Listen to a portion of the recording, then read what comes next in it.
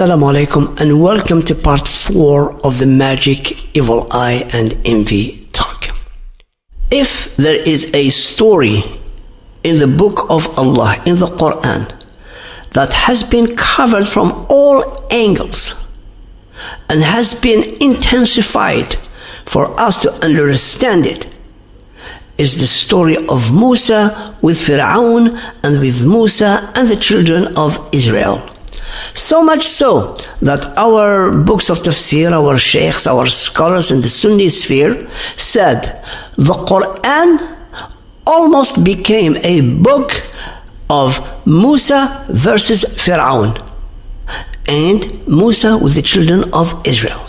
As a matter of fact, the name of Musa has been mentioned in Al-Quran far more than that of Muhammad. Muhammad's name was, I think, 4 times.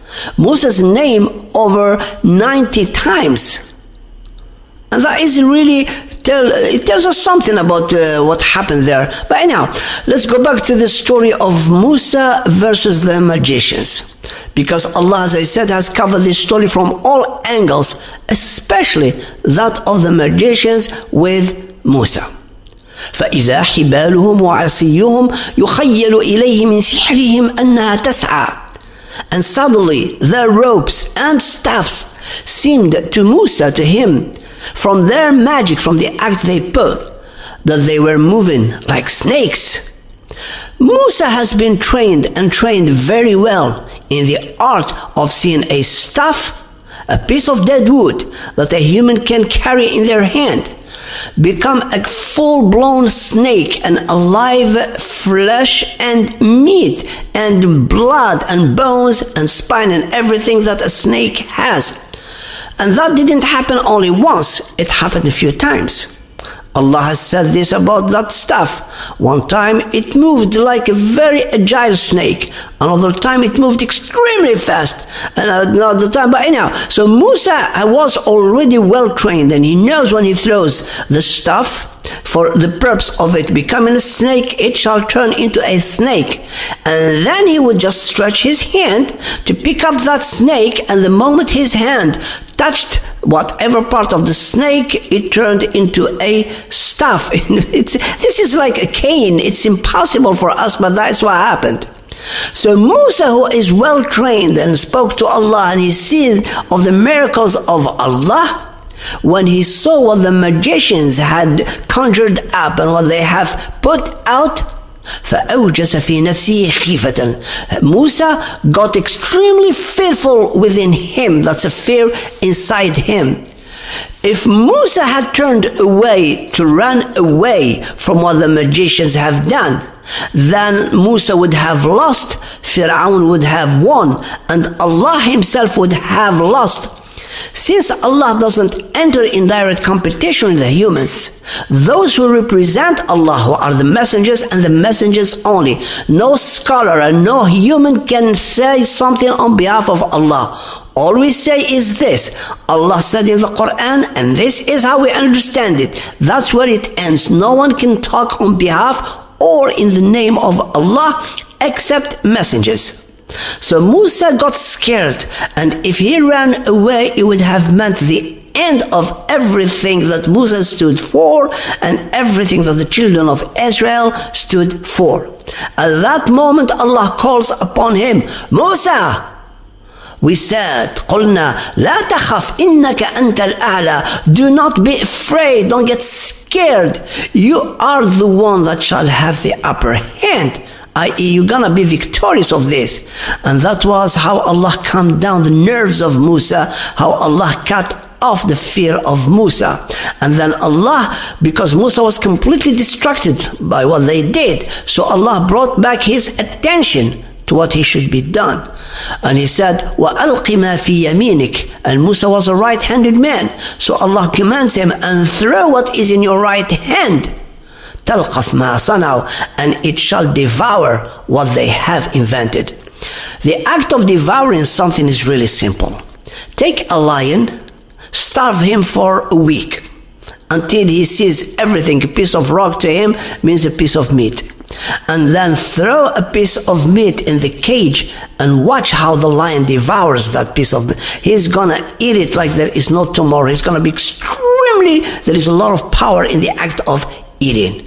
And that's exactly what Musa, the moment he threw away his staff, and the staff straight away started devouring everything. These hundreds or thousands, depending on who said how the number of them is, and it started devouring. You would think that the snake would get filled, right? But it didn't. It swallows an entire stake or a rope and moves on to the other one and to the other one. All this under the supervision of Pharaoh is seeing that. The people of Egypt are seeing that. The magicians, and the great number of them, those most experienced and knowledgeable magicians, see that. And above all, Musa was saying that.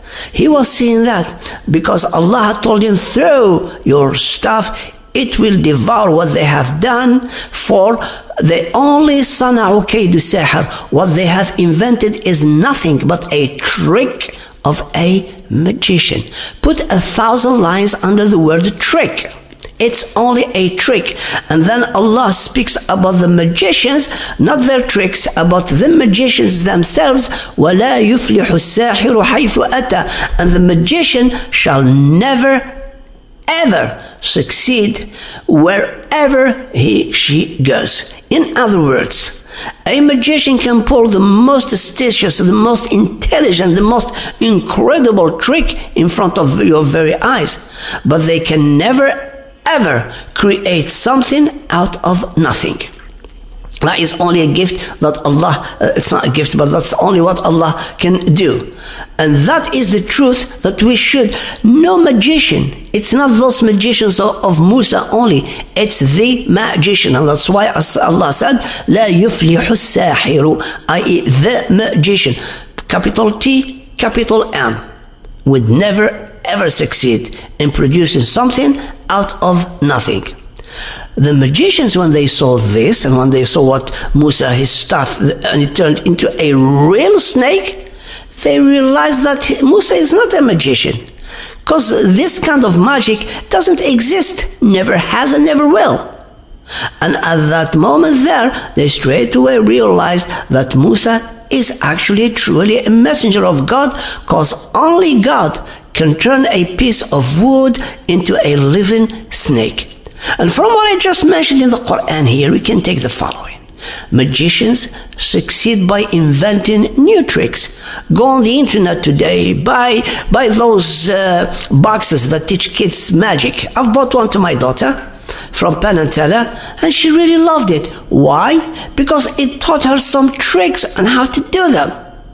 So tricks, yes, but the outcome of that trick is only a trick. Magicians act on what people see.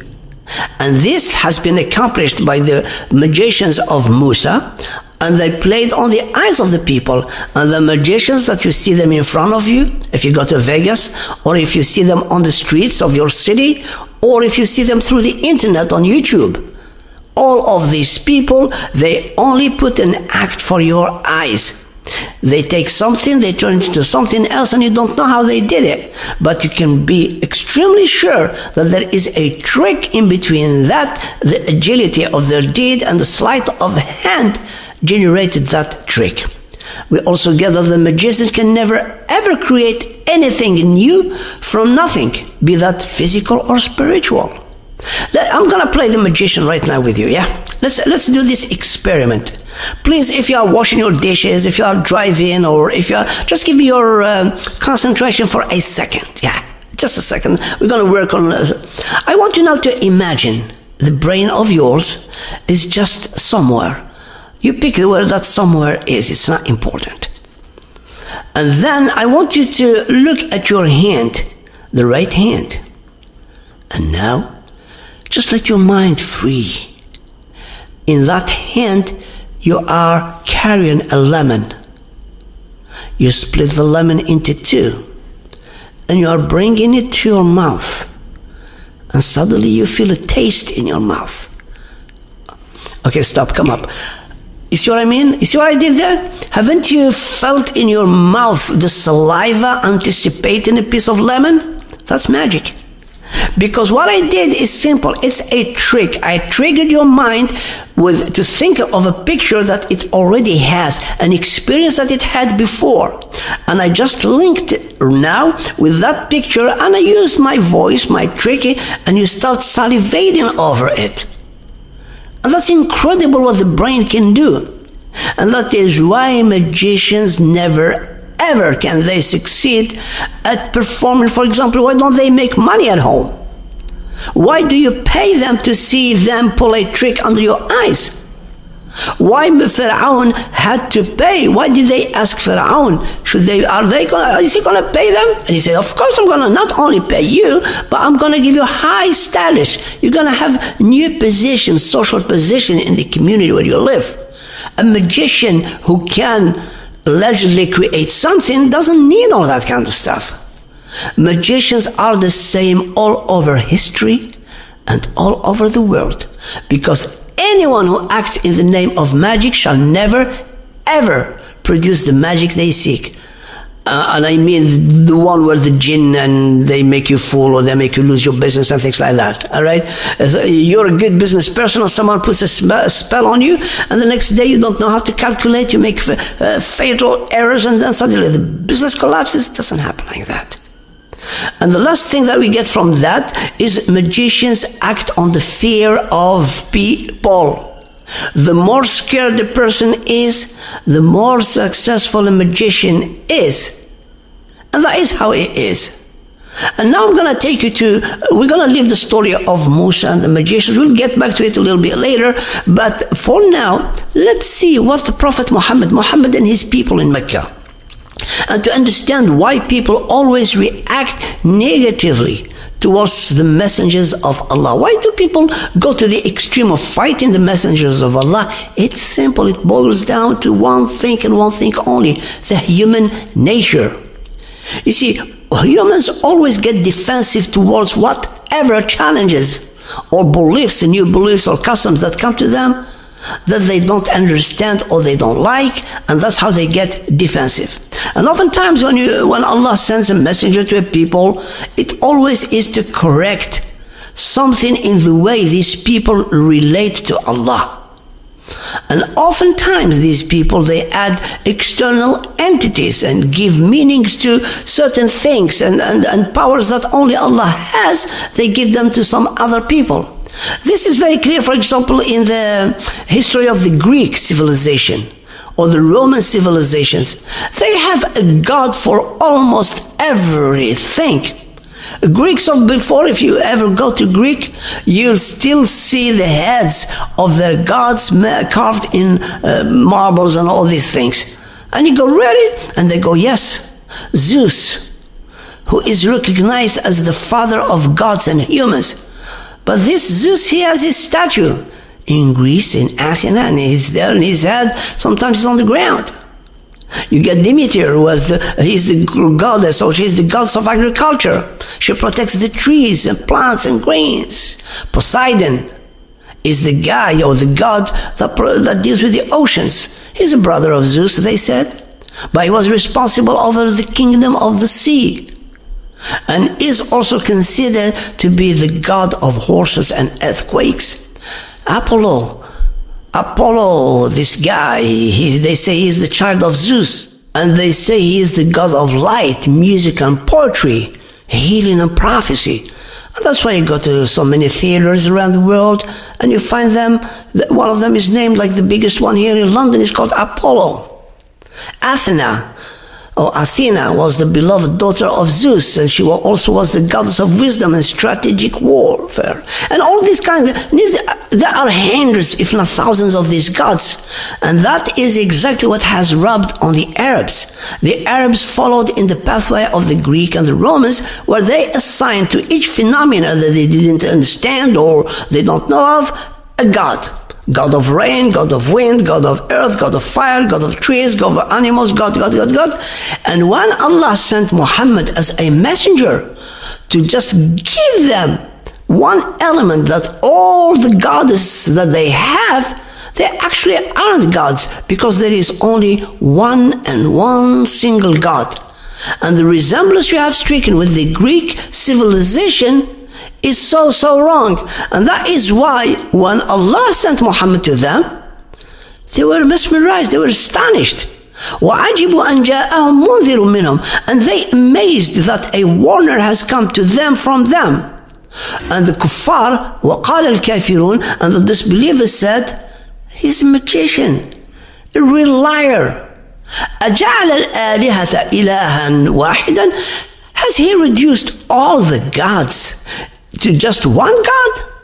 إِنَّ هَذَا لَشَيْءٌ عُجَابٌ, this indeed is something astonishingly shocking. وَانْطَلَقَ الْمَلَأُ مِنْهُمْ أَنِ امْشُوا, and the leaders of them, of the people of Mecca, parted away, and they were talking to each other and said, let's go, walk away. And they say to each other, and be patient for what is being said now about your gods. This indeed is something that has been planned. We never have heard this. We never heard of such a thing in the generations that have gone past. Such is nothing but a fabrication. And you can read more about this in Surah 38 from ayah 4 to 7. So as you can see, the people of Mecca had a big problem, and they kept rejecting the Quran and the messengership of Muhammad because of one of the most dangerous accusations is that Muhammad is just a magician that wants to pull a trick in front of very eyes. Why? Because you cannot turn so many gods into one God. None of our predecessors have said such a thing. The scenario of Muhammad being a magician was always played by the people of Mecca because they truly believed that Muhammad was a magician, and they actually were scared that he could be a high sorcerer. How?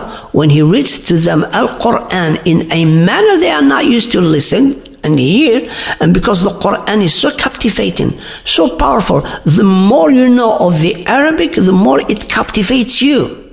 And they were scared that as soon as they listen to the Quran, something gets to them and it creates something in them that was not there before. So because it's not there before, that's what they considered to be magic. And that's the reason why they attacked the Quran as being the book of magic. Was this just for the people of Mecca? Absolutely not. This is a trait of the human race. Anytime somebody brings a book from Allah, and because of the power of that book, be that the Torah, the Gospel, what was revealed to Abraham, or David, Dawood, or any other messenger before them, Nuh, Salih, Hud, and all these people, the moment they start reading the word of Allah, the humans, when they listen to them, they get captivated by it. It captures away their intention, their hearts, and everything, and that's what they think is magic. Allah says about this reality, كَذَلِكَ مَا أَتَى الَّذِينَ مِنْ قَبْلِهِمْ مِنْ رَسُولٍ, equally to what people of Mecca are saying, no messenger ever came to his people before them, إِلَّا قَالُوا سَاحِرٌ أَوْ مَجْنُونَ, except that they would say that he is either a magician or a crazy sorcerer. That's it. It's either madman or a magician. And this accusation formula has lived and really has stayed powerful throughout time and history. And this is why Rasulullah kept answering back, I am neither a magician nor crazy, but just a messenger from Allah to you to deliver his message to you. People today, my dear sisters and my brothers, do take the same stand as the other people of before. The general public don't buy much into new ideas. Subhanallah, I read to them the Quran, and I can see in their eyes, it's almost like I'm playing a trick of magic. They look at me with big eyes as if they have seen a ghost. When I finish the Quran, I'll tell them it's clear, but their mind refuses to take the Quran in. And this is really scary and disturbing at the same time. And this is why from Nuh all the way to Moses, through Jesus to Muhammad, the message was the same. That message was the way it was then and is today and shall remain until Judgment Day. وَلَئِن قُلْتَ إِنَّكُمْ مَبْعُوثُونَ مِنْ بَعْدِ الْمَوْتِ. And if you were to tell them, Ya Muhammad, or Ya Musa, or Ya Isa, or Ya Nuh, or anybody, or me today, or others, to the people who don't believe, you all will be resurrected after death. لَيَقُولَنَّ الَّذِينَ كَفَرُوا إِنْ هَذَا إِلَّا سِحْرٌ مُبِينٌ. The disbelievers shall certainly answer, this is nothing but pure and evident magic. Now ask yourself this question, why do they say this? Why would somebody that you tell him you're going to get resurrected on Judgment Day, they would tell you you are a magician, this is just a sorcery? Well, it's simple. Because humans draw this knowledge that magicians, they have hidden powers. They talk to the dark side, and the dark side can revive the dead. It has access to the dead people, to that realm, and it can do things that you and me can't understand, but it's there. And that's why Judgment Day today, to them, is nothing else but an act of magic. And this is not true. Other people, they threw away, and they say it's just a matter of we die and we live and then we get resurrected, and that's it. And Allah has answered them in the Quran. وَقَالُوا مَا هِيَ إِلَّا حَيَاتُنَا الدُّنْيَا. And they said, this is just our worldly life. We live and we die, and nothing destroys us except time. And you go today in certain religion in the world, certain religions in the world, around the world, they tell you the power of resurrection. If you're good in this life, you resurrect good in the other one, or maybe vice versa. And if you are evil in this life, and you resurrect in your second life as evil, then in the third one you get annihilated, no more chances of life. Really? Then Allah answers them and He says, وَمَا لَهُمْ بِذَلِكَ مِنْ عِلْمٍ إِنْهُمْ إِلَّا يَظُنُّونَ. And indeed they have no knowledge to claim that. They only assume it. And this is extremely dangerous, because the state of the Arabs wasn't that different to how people are today. We hear people believing in reincarnation, or that they won't be resurrected. Hey, to the Arabs you read the Quran and it doesn't register. To the rest of the world, you tell them, hey, and they go, you know what, this is your life, live it to the maximum. Why do they say that? Because they know there will not be another life in the hereafter. No one who believes in the hereafter will tell you live your life to the maximum. You don't go to a priest in the church, you will never ever hear a rabbi or a priest or a sheikh or imam or any of the leaders in religion telling you, you know what, live your life to the maximum. Because what it also means is, once you're dead, you're dead. And anyone who tells you this is somebody who, at the far bottom of their heart, aren't working for the hereafter. I'm not saying anything about what their fate will be, because later on they might repent to Allah, or they might do other things, but I'm saying for the state of how things are. Now let's go back to about 15 centuries ago, because this problem has been enduring. And when you go back to the times where it took place, the magicians of Musa met with Musa and the Fir'aun and all these things, the challenge was clear that whenever Allah sends a messenger with signs, with miracles as we call them, those miracles are always there to scare people. Miracles that Allah sends are never to entertain people. Musa, in his first encounter with Fir'aun, had two miracles. One of them is his hand. He stretched it, you see his hand. Then he put it under his armpit. And then he brings it out and it changes.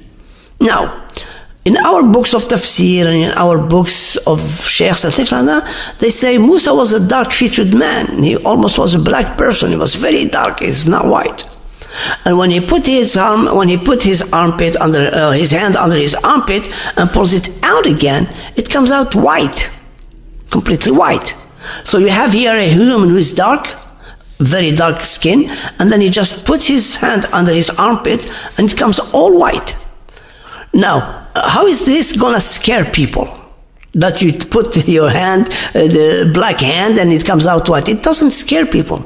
If I were the Fir'aun, I get amused by it. I would say, Musa, why don't you do your face? Hey, do your neck. Oh, come on, do the right cheek. Come on, let me see how it gets white. But no, Fir'aun was petrified when he saw the hand. And you know why? Simple. Fir'aun had claimed he is a god. Then Allah is going to teach him that he is not a god. And Allah, in the first challenge, or in the first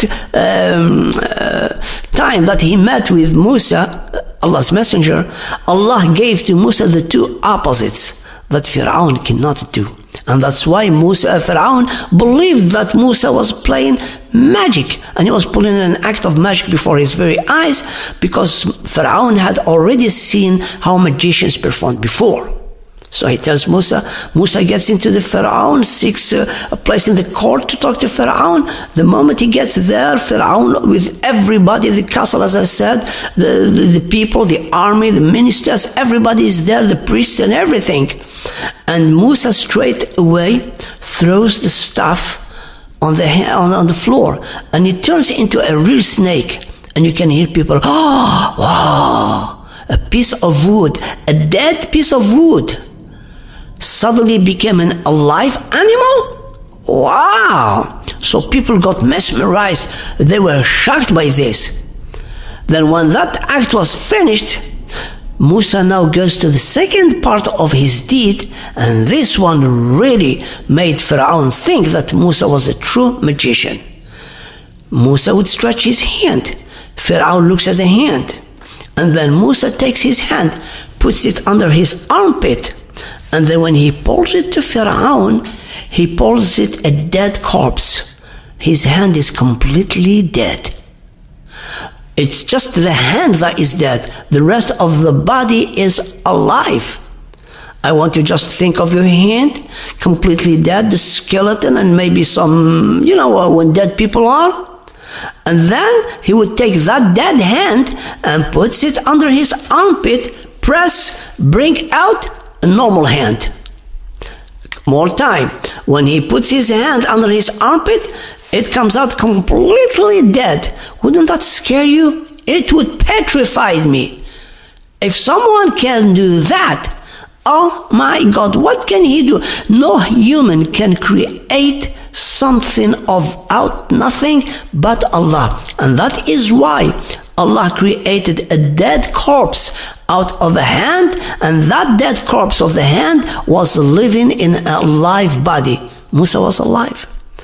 And the opposite of that, he took a piece of wood that was dead and he turned it into a living animal.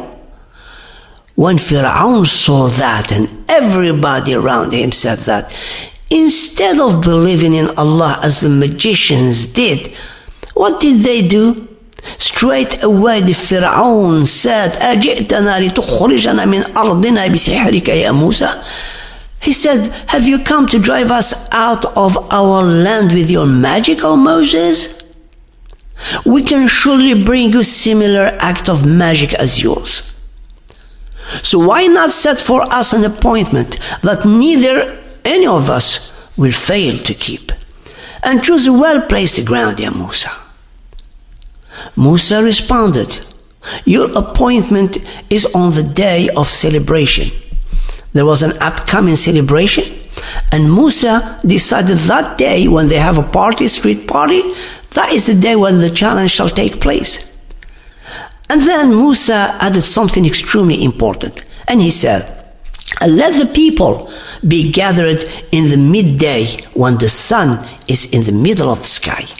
This way, Musa ensured that the magicians will not use darkness or the twilight or any other conditions to their advantage.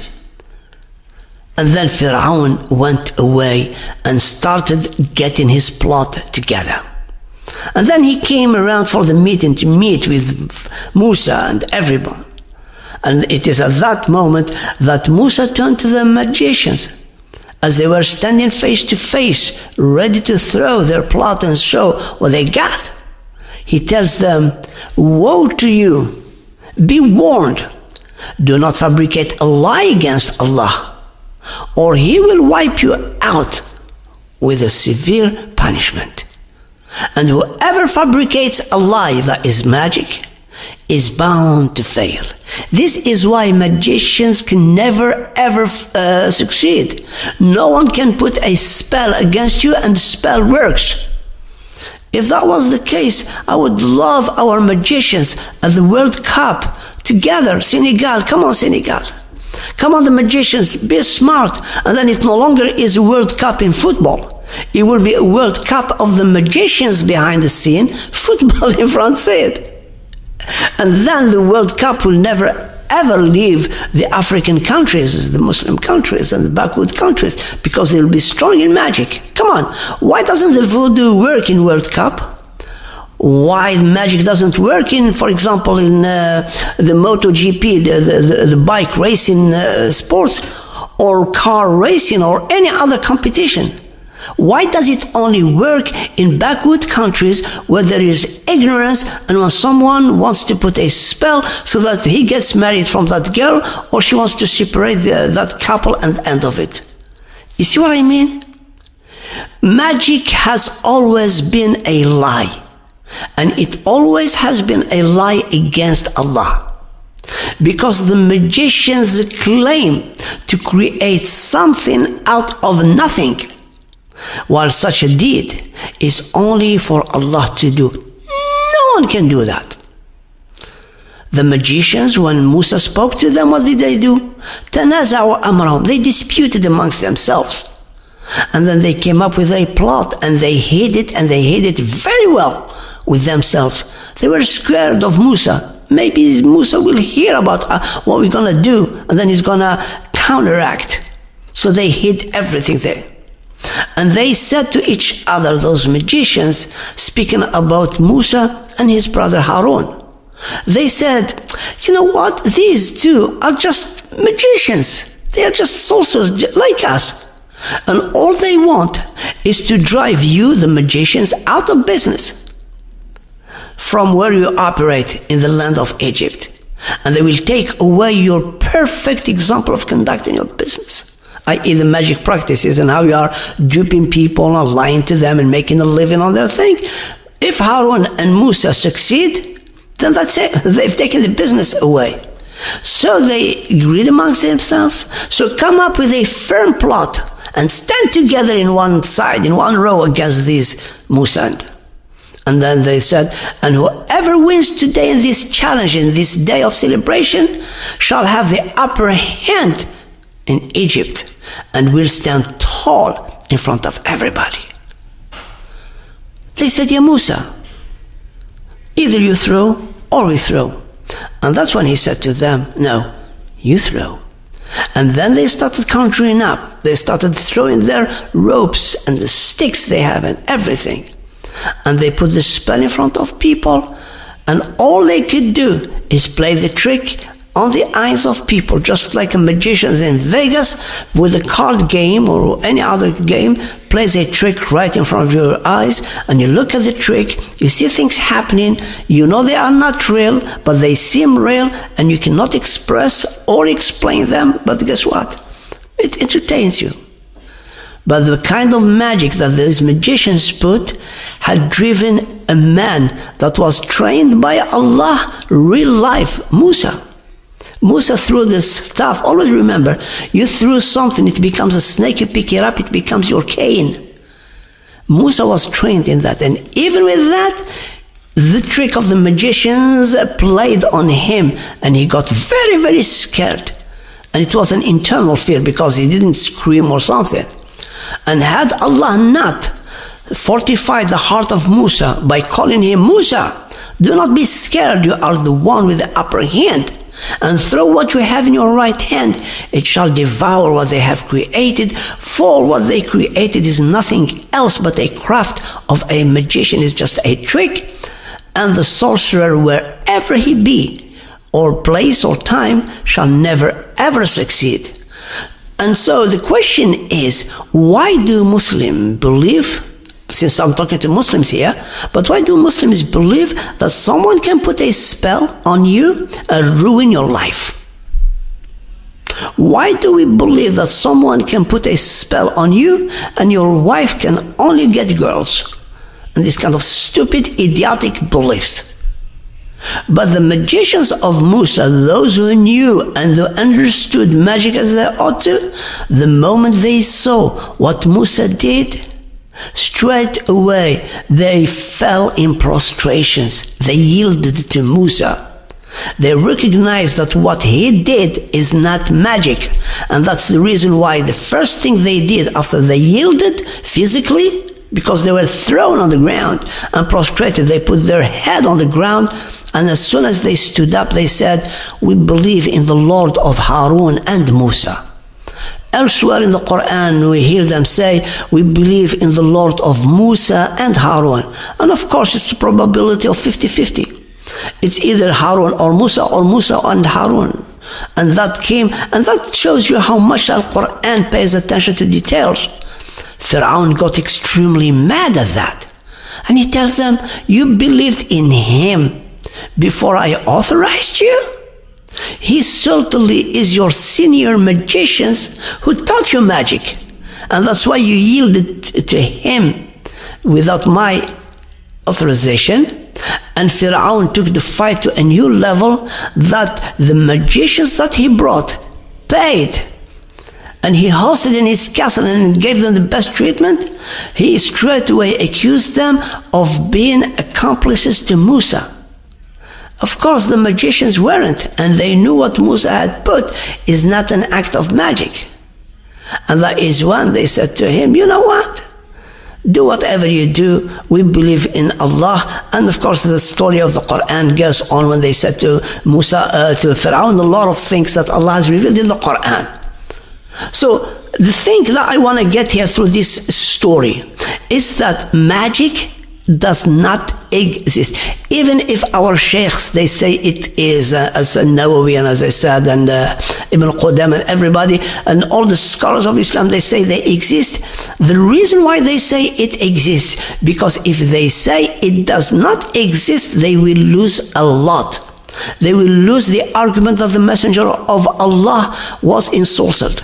And if that happens, it means that the books that reported this lie are liars.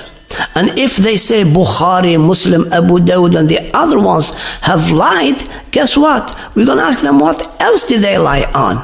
And the issue will carry on and carry on. And without you realizing it, you will knock down all the evidence that they have, and the Quran is against them. And that is why they threw the Quran away behind their backs, and they stuck to some evidences that have no weight. Because anyone who believes in the existence of the magic is calling Allah a God who doesn't tell the truth. And this is not true at all. So an element that must always be carried in the heart of every believer is this. Magic in Hollywood, magic in Las Vegas, where they play an act in front of you, where you pay good money to go and see the magicians. Hey, that's an entertainment magic. Hey, they hide a card here, they pull it from behind your ear. You know it's not behind your ear, but what did the magician do that made it go beyond? And it's trick. Yeah, that is entertaining. But the moment where the magician starts claiming for himself or herself something that doesn't belong to them, then at that moment there we tell them you are a liar.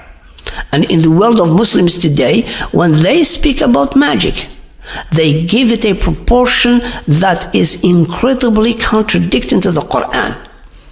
Look at it this way. I go to a magician. Why?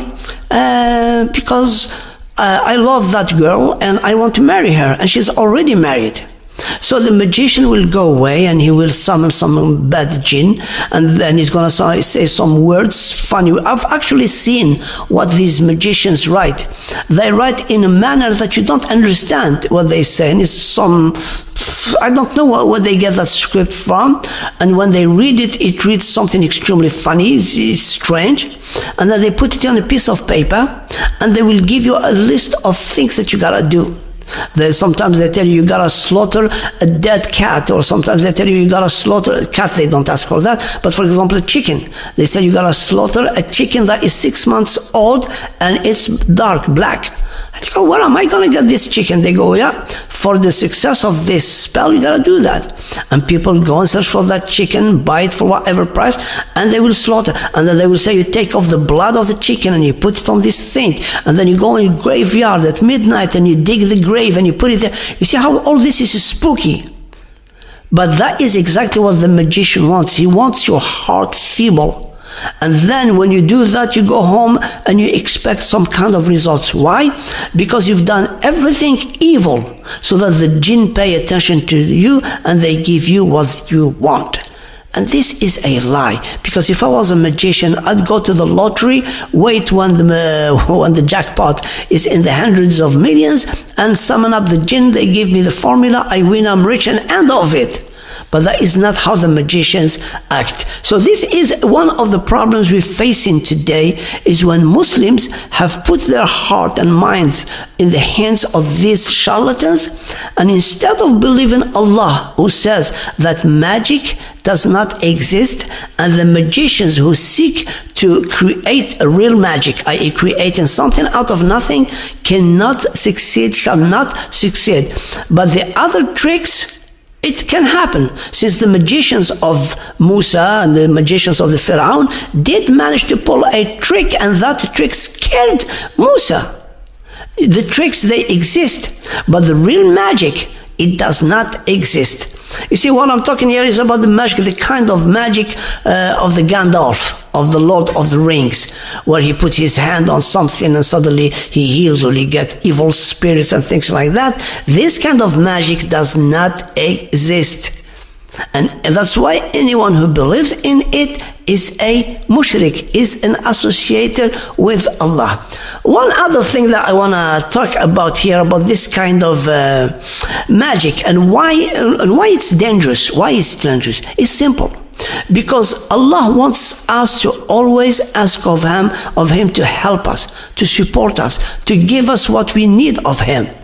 If someone else had that ability to give you what you want, to me, if I ask Allah to help me, and I have a magician that can do the same thing through the jinn, all I have to do is pay a little money and I will certainly get that. Don't you think people would turn away from Allah and go to a magician? They would. Really would. And that is why Allah has made the magician a kafir, because he acts like a god on earth. Yet the abilities of these magicians are very restricted.